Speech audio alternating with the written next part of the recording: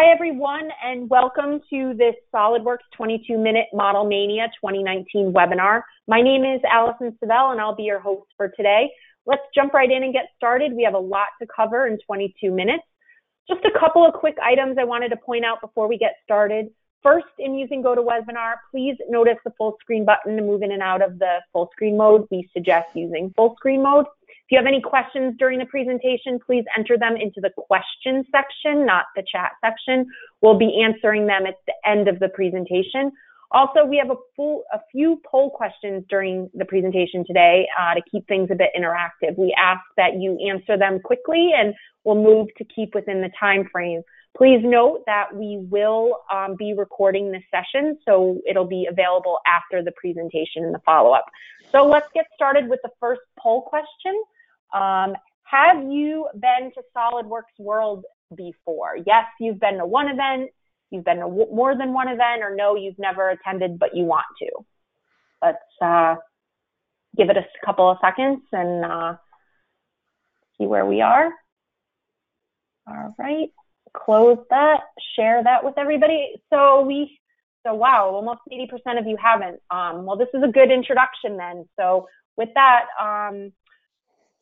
why don't I introduce you to our rockstar presenter today? With us, we have Mark Schneider, who is a senior SOLIDWORKS solution consultant. He's responsible for many of the demo videos you might see, and our Model Mania guru. Mark, it's all you. Great, thanks, Allison. So, as Allison had asked in her question before about SOLIDWORKS World, SOLIDWORKS World is our international user conference that we hold every year, usually in the February timeframe, where all the users get together, learn new things, network, and it's a really a good time, a great place. But one of the things we do at SOLIDWORKS World is we hold a little contest. We call it Model Mania. And we've done this for the last 20 years now, and you can see these are some of the parts that we've done over the past 20 years. Complexity. It's a timed contest. Accuracy is considered first, then we judge based on time. So for this year, so these are the past year's models that we've asked people to sit down and do. For this year, here's the part that we have. So what happens when you sit down to take the Model Mania challenge is that we give you a drawing and we ask you to model a part. Then when you're done modeling that part, we'll give you another drawing, which we'll call phase 2. We'll show that in a second after I model this up. And in phase 2, we ask you to make changes to the same part and run a quick simulation. So you can use SOLIDWORKS Simulation or Simulation Express. All we're asking for is what is the factor of safety. So very simple simulation just to make sure everybody can get through one. So this is our phase 1 part for SOLIDWORKS or Model Mania 2019. Looks like a fairly simple part, nothing too crazy here. If we look at where I'm going to start is down here. So when I look at this drawing, I'm looking at this view down here, and I'm going to say I'm going to sketch out this shape here, 10 millimeter through dimension, 8 millimeter radius. That's a diameter. That's a radius. That's a radius there. I'm going to include that all in one sketch. It's going to be 70 millimeters long by 24 millimeters tall, and then we'll come back and put this pocket in here, which is 50 millimeters, and that's a cylindrical face that is created right here. We can see. Finish it off by putting in a counterbore hole down here. Actually, early on, we'll add this draft here because I always like to draft early and fill it late. We'll add this counterbore down here, and we'll do that using the hole wizard. So I would encourage people, if you're not familiar with the hole wizard, it saves you. It's just a tremendous time saver.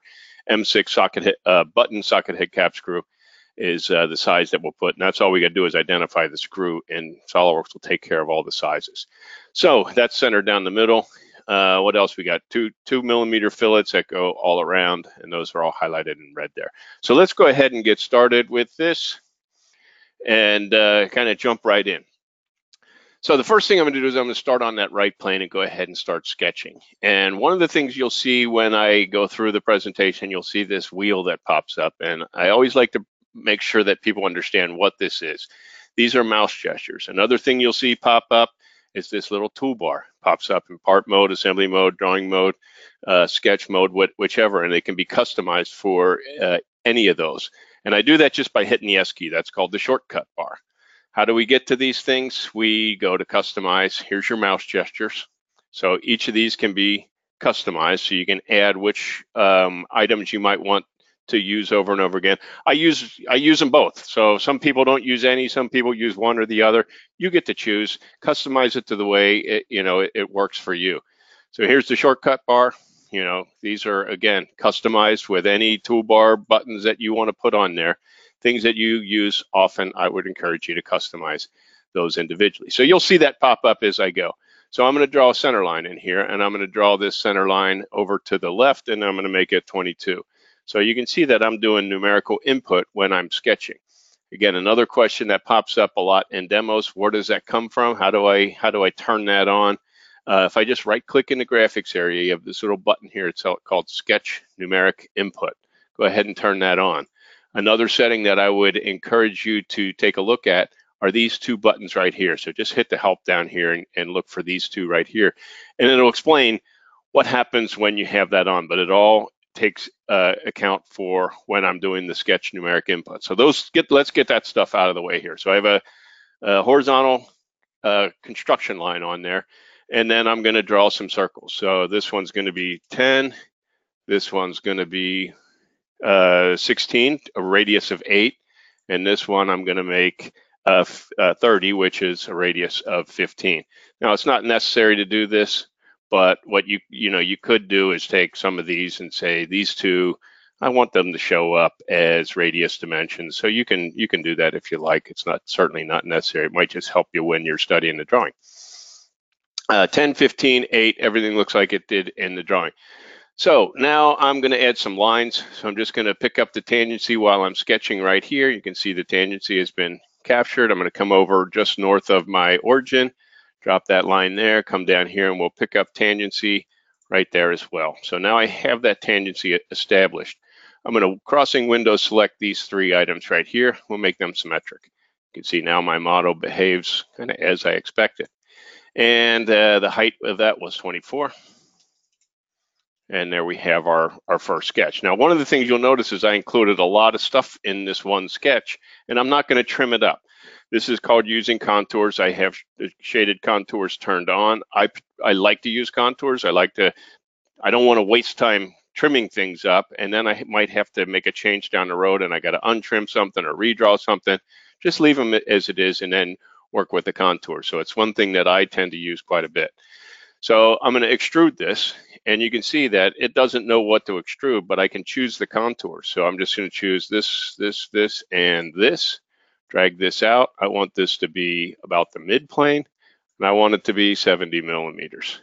So we'll make that 70 millimeters, and I'll accept that. So there's our first piece of our puzzle done there. And I'm going to take this sketch and reuse it, and I'm going to create a cut using that same sketch. Again, here it doesn't know what I'm going to do. So if I grab this contour right here, notice that you get this Pac-Man looking thing, because what happened is I grabbed just this contour, just this region, and I can tell that by when it says sketch region down here in my contours. I'm going to clear that and choose just the circle. What that does is it chooses the entire contour. I want to make this midplane 50, and we'll go ahead and accept that as my cut. So I cut that material away, and everything just using the same sketch. Little hand underneath there means that it's a shared sketch. It's used more than one time. So next thing I want to do, as I mentioned earlier, I like to draft early. So come back to our drawing. We'll add this 5 degrees of draft. It originates back here at this face, so we'll use that as our neutral plane. Front plane here, it's the same one there, and I will add the draft. And let's make this 5. And the faces to draft are going to be this one and this one. Always make sure you check the direction of pull. So you make sure you know which way. That's the way the mold would pull if you're adding the draft. So my direction of pull is correct, and I'll go ahead and do that. And that slopes those faces down there just nicely. Okay. Now what we want to do is, so we have this part done, we've got all this captured. All we got to do is this and our fillets. So let's go ahead and do that. So the whole wizard. When I grade all these parts at SOLIDWORKS World, we have probably 240, I think, people sat for Model Mania this year. When I grade all these parts, I notice maybe only 60% use the whole wizard. I would encourage people to learn to use this. You got all your different hole types that are available here. I'm going to choose the counter bore. You have all your different standards that are available here. You also have all your different screw types. So this is a socket button head cap screw, M6. It's going to be through all. And then we define the positions. So here's where you, or what SOLIDWORKS allows you to do, the hole wizard allows you to do, is apply a hole to either a planar face or to a non-planar face, in this case, a curved face here. So I'm just going to go ahead and choose that face. You can see what it's doing is it's put me in this mode where I'm placing a pointer, placing my hole. So I'm just going to place it right on there. One of the things you'll notice with this point is it has an on-surface relation. It knows that that is on surface. Another thing is when I'm placing it on when I'm creating a hole wizard hole on a non-planar face, it takes me into 3D Sketch as opposed to 2D Sketch. So I would encourage you to play around with 3D Sketch and understand how to work with that. So if I look down here at my Z direction, I want the origin and this point to be along Z. I want the point to be along the same Z as the origin. So what that does is it moves it into position, makes it black, fully defined, and that is now fully defined and ready to go, and there's my hole.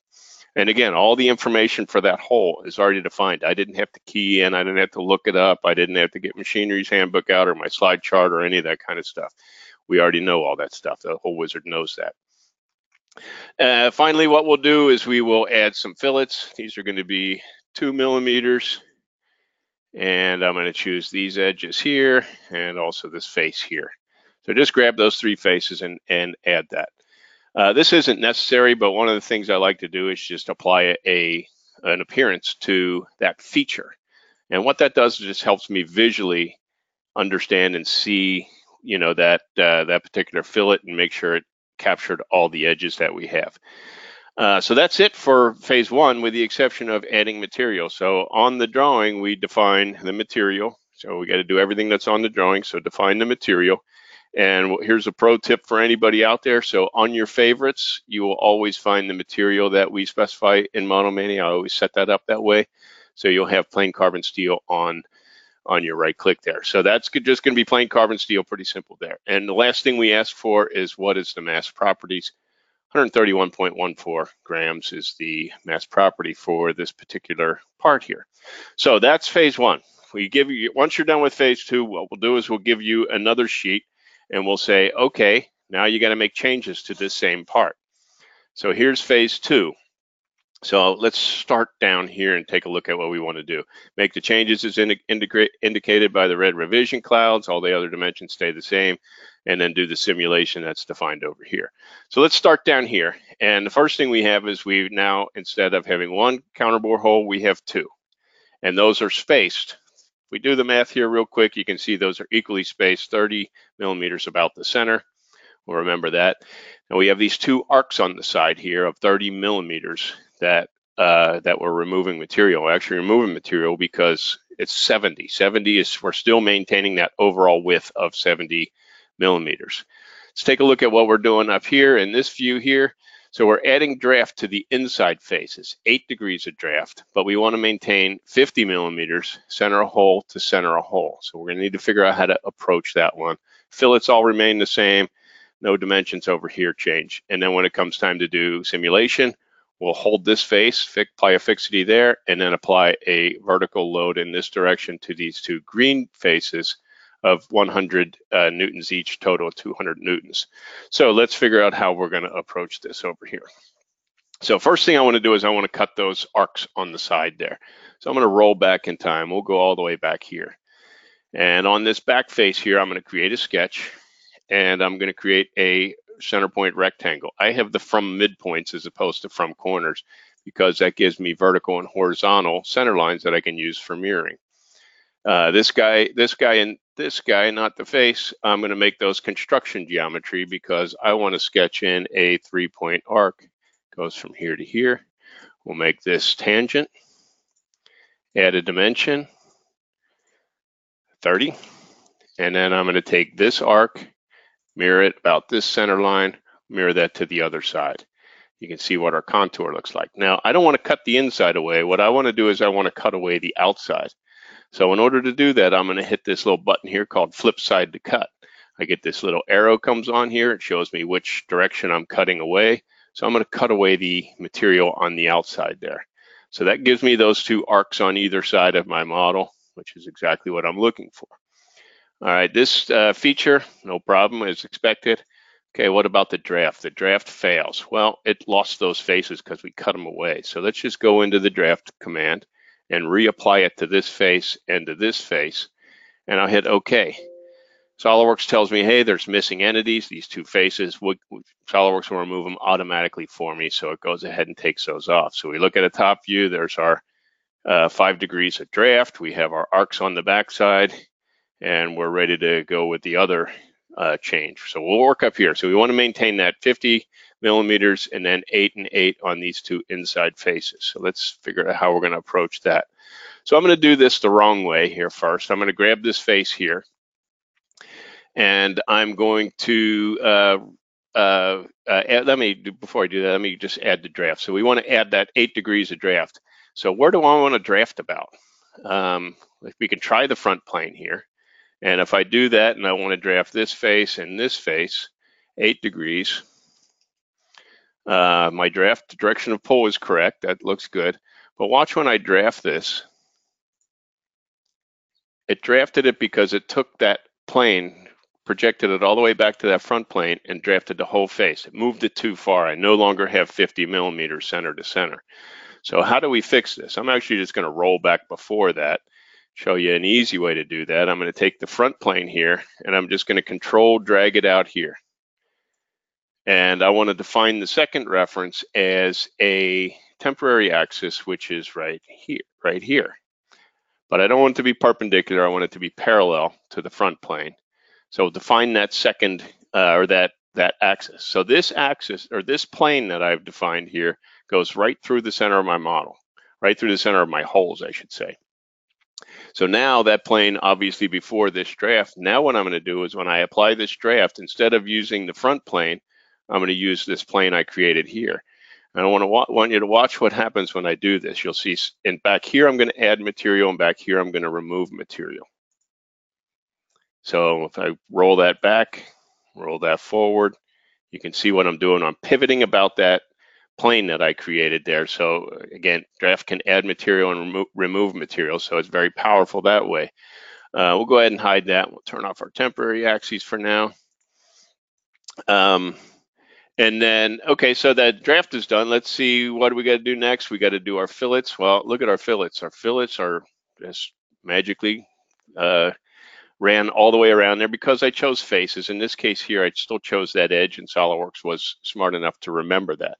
So the last thing we need to do is we need to change this, add a second hole here. So I'm going to edit feature, and we'll go into positions. And here's kind of an exercise in how to use the 3D sketch. So I'm just going to come in here and place yet another hole onto another point onto that face. You can see that that point has an on-surface relation. This one had that along Z that we created before. So I'm going to delete that, and I'm just going to move this guy over here. It's still on surface, but it's no longer tied to that location. I'm kind of a big fan of using construction geometry, so I'm just going to draw a center line in there. I want to make this along X. So that constraint is along X for that line. Add one more construction geometry from the origin to the midpoint, and this one is going to be along Z. And now all I need to do is add a dimension. All I need to do is add a dimension between here and here. That's 30. Because it's centered, my sketch becomes fully constrained, and I'm good to go. So that's how you would define, one way to define those holes without having to create revolves or do whatever else.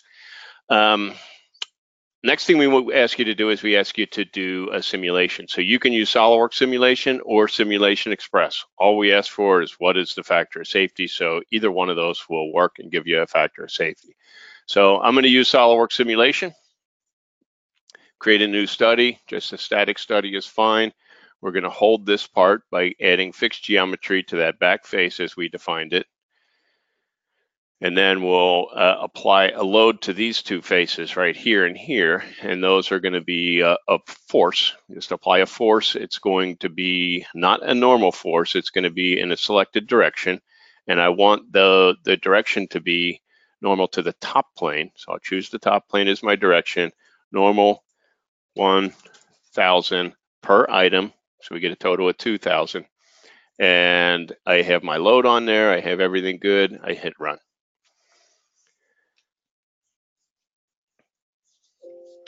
Second or two comes back, and we have our stress results. I always like to animate this. It helps me understand, yeah, is this behaving as I would expect it? In this case, the answer is yes. And then last thing we ask for is what is the factor of safety?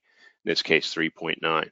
So that's Model Mania for 2019. Now, I know we're right about at the time limit. If anybody wants to stick around, I have another couple minutes. I'll show you some other techniques and methods that people use to add this draft here or these curves here. So if you want to stick around, give me another 5 minutes and I'll do that. So let's take a look at how that would, how someone would approach that. So I have this one that's done at phase 1. It's a pre-saved model. So this one here is what we had at phase 1. So I saw some people that were approaching this a little differently than the way I did, which is, the flip side to cut and whatnot. They actually extruded an arc shape out here at an angle. So they extruded in that at an angle. How do you do that?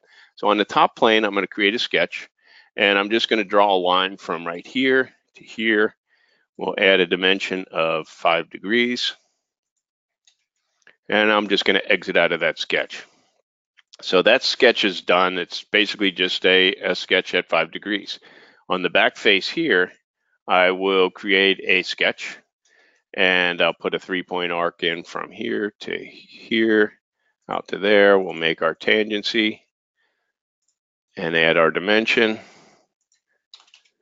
And then I'm going to take this and this, we'll make those vertical to each other. So my sketch becomes fully constrained, looks good. And then I'm going to create a cut. So I'm going to cut using that sketch right there. And I'm going to make this a thin feature. We'll make it like, I don't know, 10. I'm going to flip the direction of my thin material. I'm going to make sure that that goes all the way out or through all. And instead of just cutting that normal to the sketch plane, I can use this option right here, which is the direction of my cut. So I'm going to choose that sketch I created. So you see how it tipped and it rotated over at that 5 degrees. So that's the direction in which I'm actually extruding this feature. A lot of people are familiar with that capability. Some are, some aren't. Jump to a top view here. You can see that matches that line quite nicely. I won't go through and do the other side. If you were going to do this, you'd have to do the other side or cut your part in half, mirror it over, however you want to do that. The draft isn't needed anymore because I've edited it, kind of included it inside of this feature. Now, someone could argue and say, well, if you extrude a circular item and then cylindrical item and then add draft, it's going to be conical, and that's true. This isn't conical. This is more of an elliptical shape that happens to have a planar cross section through it that is circular at some point. So it's a little bit different, but it matches the drawing. So the drawing is still 5 degrees. Everything is still identified quite right on the drawing, so it can't take off for that. So a couple other techniques for creating this. One way is to go in and use move face. So I could do move face here and just use the rotate option and just try to rotate this face out like this, but I want to rotate that specifically about that origin. Now I could try to tweak some of these numbers here and say, okay, the Z direction needs to be 22, and you could do it that way.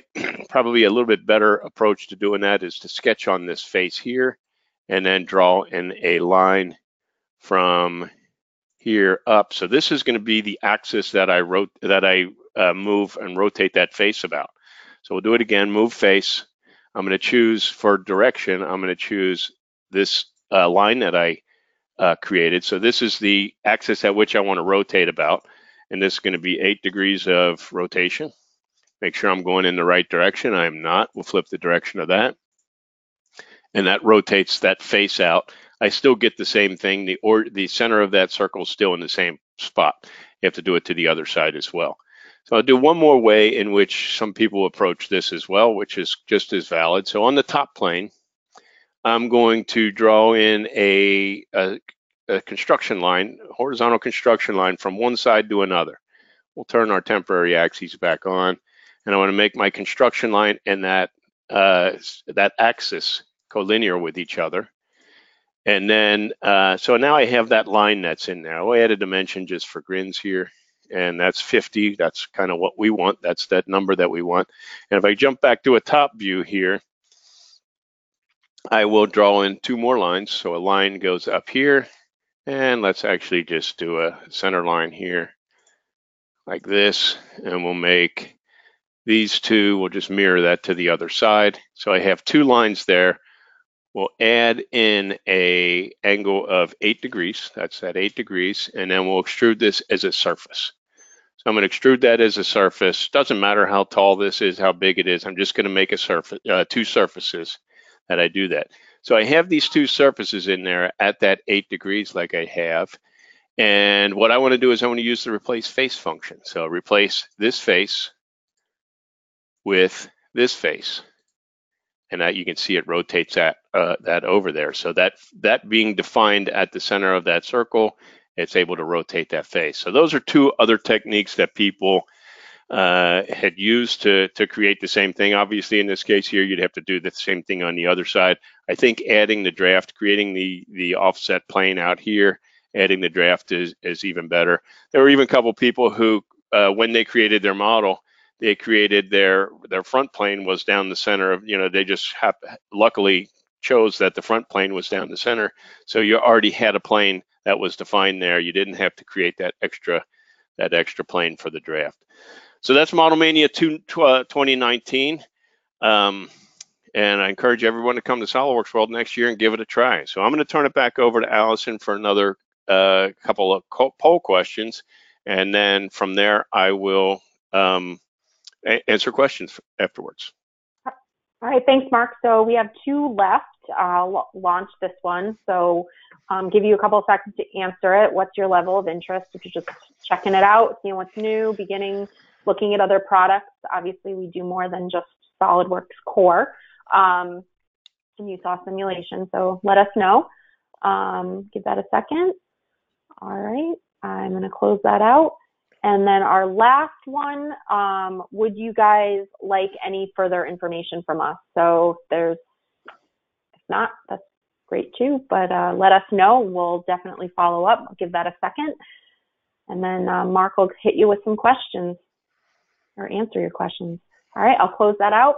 And Mark, I'll go back to you. So these are our winners. I always like to give a shout out to the winners. Our customers compete against customers, resellers compete against resellers, although we may change that up like next year and let everybody compete in the same category. But you can see some of the times: 12:07, 11:20 for the times to complete the model. Got some real hot shots out there, and frankly, a lot of these folks will take some time to study past Model Mania parts. And one of the questions that came up was, are there downloadable documents? So every one of these for the last 20 years are available on mysolidworks.com. So go to mysolidworks.com. In the search box there, just type in Model Mania, and then it'll take you to this page here. If you click this tick for blogs here, the first one that pops up will be this 19 years of Model Mania. Actually, starting early next week, we'll post the drawings for this year for Model Mania 2019, and the recording of this webinar will be posted there. So for every one of the years, we have the phase 1, in the early days, we didn't always have phase 1 and phase 2. There were a couple different, some of them didn't have simulation. But what will be posted there is 20 years of Model Mania and all the drawings that you can do and play around with them, and also the solution videos as well. So, and the whole goal of this thing really is a learning experience. Hopefully somebody is able to pick up a tip or 2 that can help them be more productive. And that's all I got, Allison. All right, so that answers, we touched on all the questions as well. Yep. So awesome, thanks everybody. And like I said, this has been recorded, so the follow-up will be in the follow-up email you should get tomorrow. And thanks for joining, and have a great day. Bye.